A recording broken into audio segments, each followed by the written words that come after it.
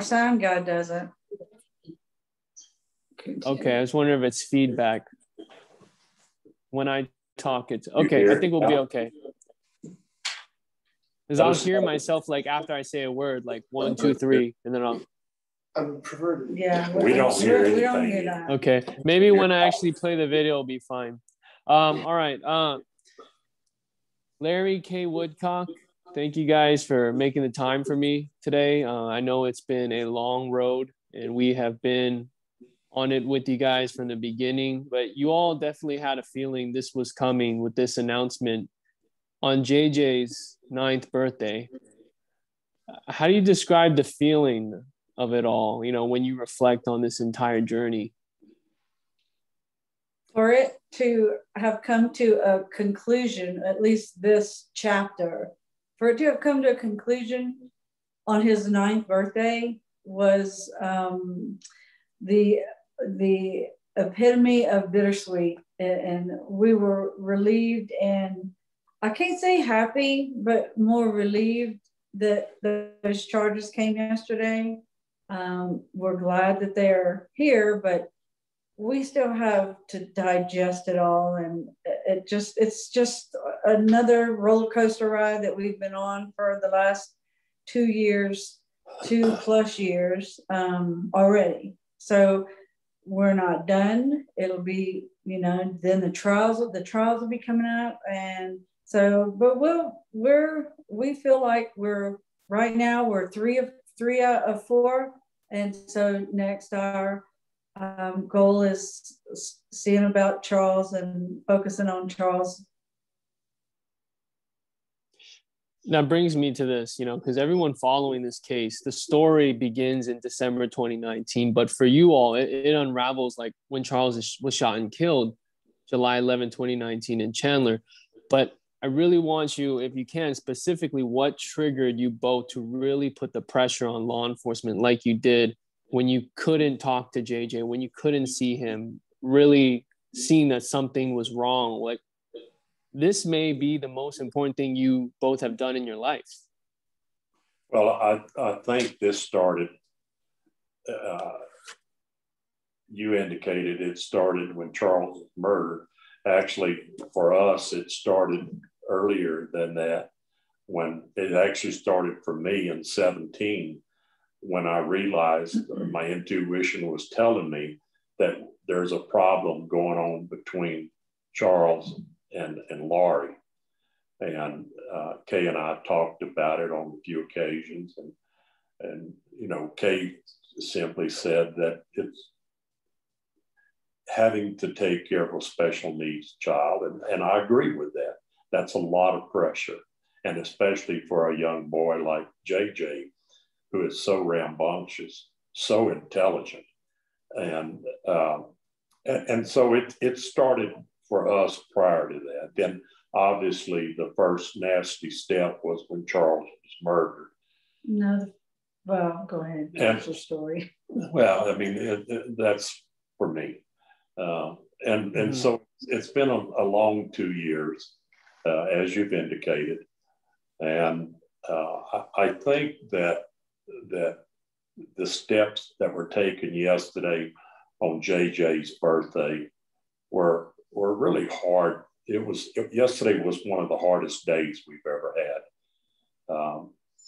When they read the bill of indictment, the charges, literally Kay and I both just almost went blank.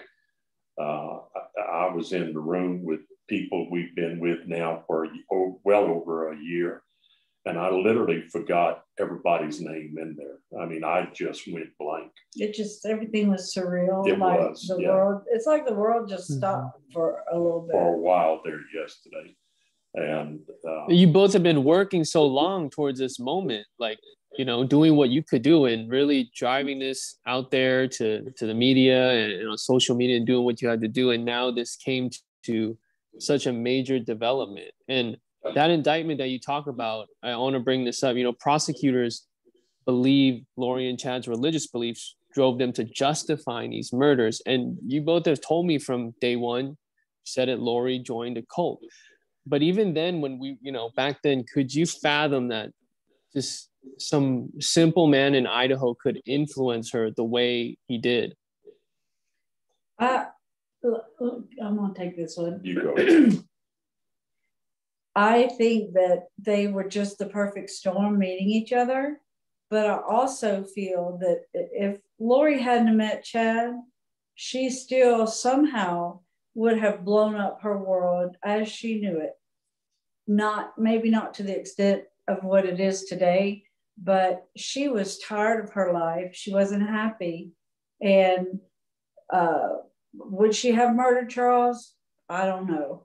But her life would have changed dramatically because she was not happy with what she was doing and with her life. So she would have changed somehow. She was tired of being a mom to an autistic boy. She was tired of being a mom to a teenager.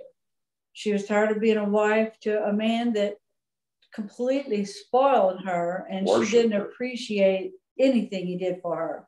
So that would have changed, but murder, no. I think that's where she and Chad started feeding off of each other in a very bad way, in an evil way, because it all comes down to greed and lust and just selfishness. Yep. Greed and lust. That's them right there. Well, Justin, you know, you just indicated that. God, I just lost my train of thought. I think personally that this became what it did today because Lori was so greedy. And I think that as we've been told by other people, that Chad thought he found a smoking hot, loaded wife, girlfriend. And I think that it was probably about as much about money as anything else. But they used the religious, what they deem religious, to justify it in their minds, and that was just an ends to a mean to an end, or an ends to an end. That's what it was. Yeah. And they just use that. You can't tell me that they truly deep down believe that. Lori is not that stupid. I don't know Chad, but I wouldn't think he's that stupid. So for you to, if you can tell me that the Lord is telling you to go increase your wife's life insurance policy, so a month later she's dead, okay, that's greed. That's all there is to it. That's greed. Well, it's greed and premeditation. He knew what he was doing. He knew what he was doing. They're not crazy. Please don't accept the fact or believe the fact that they think that they're psychologically unfit. I got news for you. They knew exactly what they were doing. It was premeditated. There's other people involved into it that knew this was premeditated, that knew what was going on, and never one time spoke up. Go ahead. I'm sorry. Go ahead. And I think, and I hope, and I pray now that they are brought to account for what they knew. I hope this is not ending only with Chad and Lori's indictments yesterday. I want to see that circle investigated. I think there's charges to be had. And I don't want the scapegoats only to be Chad and Lori. I want other people held accountable also. And they will. That's one of the next steps. Is I believe law enforcement already knows. They know what their next step is, Absolutely. And we just pray that they're taking down everybody that knew and could have stopped this. I don't care if they thought it was due to religious reasons that they were deemed zombies and then they show up dead. Okay, well, they weren't that stupid enough to not know that you don't kill kids, that you don't kill anybody. And speaking of other people involved, allegations, they're big allegations against Alex Cox, who's not here, Lori's brother, essentially accused of conspiracy to commit murder in these 3 deaths. You have to wish, right, that he was here to be prosecuted and questioned for all this, because he's all over the paperwork here. Right. Justin, think about this. And this is sort of hitting the bullseye. There were 4 people in that room the day that Charles was murdered. Yeah. 4 people. 3 of them are all dead.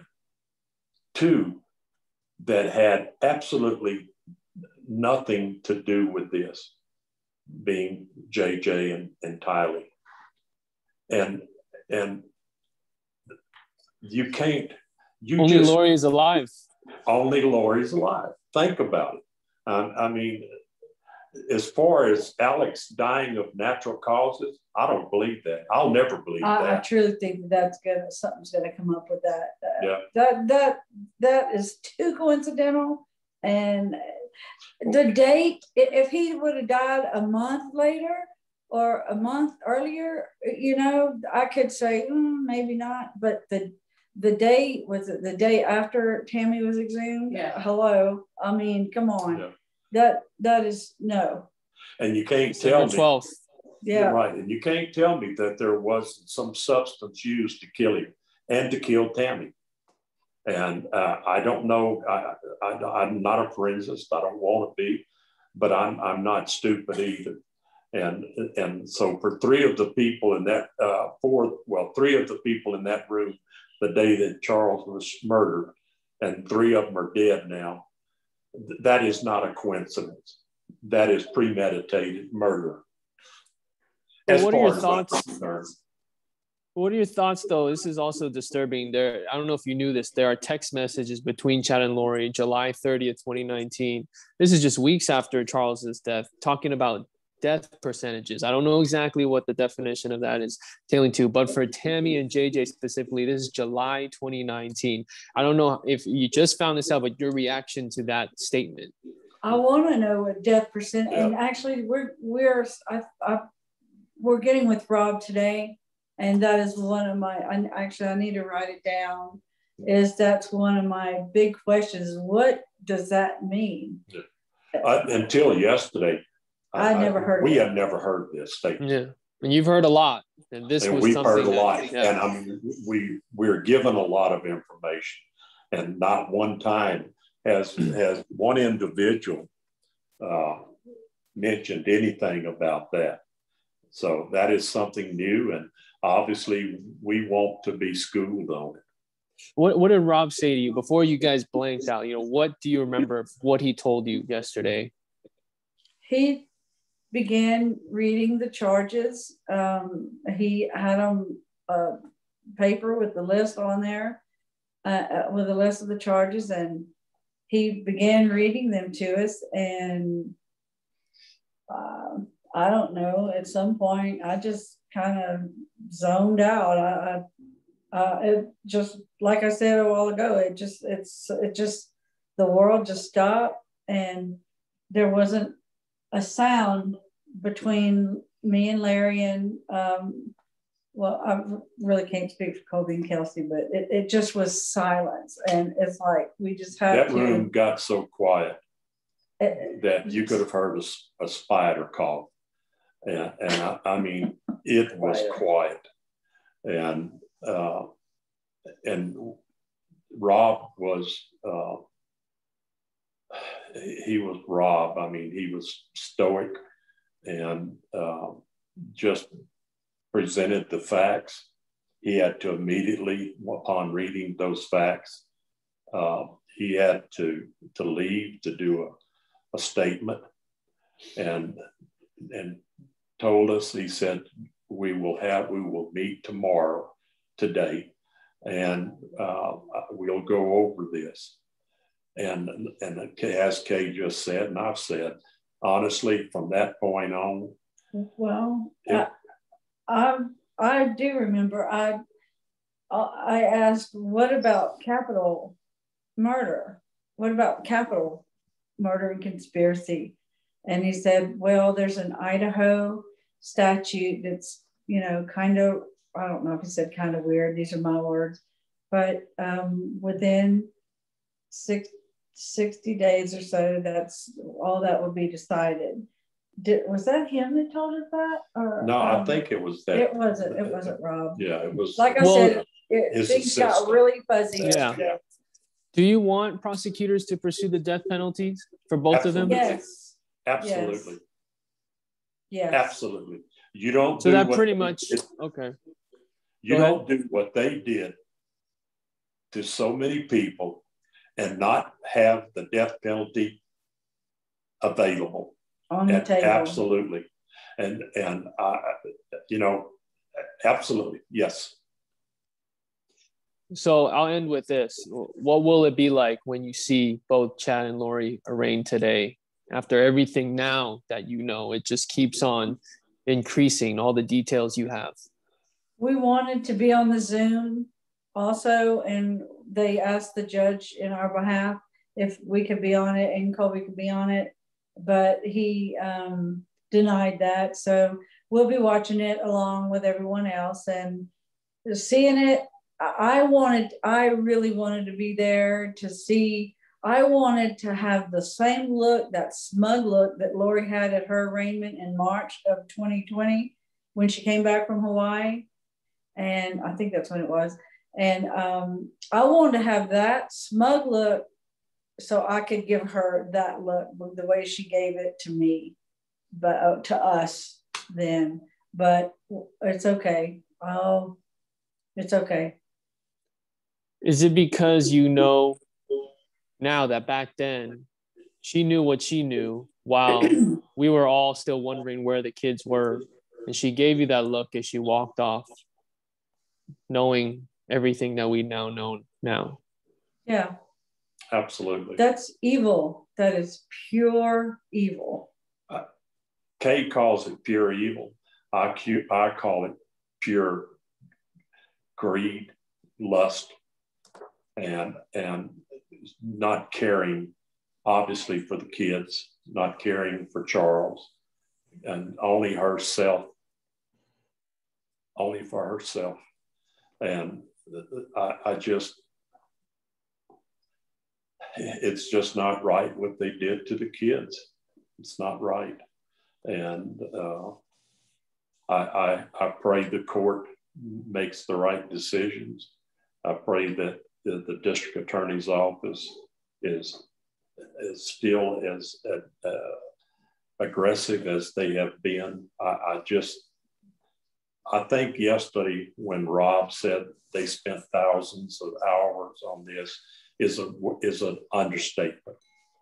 I just can't imagine the stress that these people, these officers, these investigators, the FBI, the state investigation, everybody else has been under, because we know for a fact it has not stopped one time. And how much we appreciate everything they've done. And while people thought that we're griping on Facebook groups and whatever, why don't they press charges? Why don't they, the whole world was a mess because of COVID, and then, our world, we got COVID, we had 2 hurricanes, had a blizzard in South Louisiana.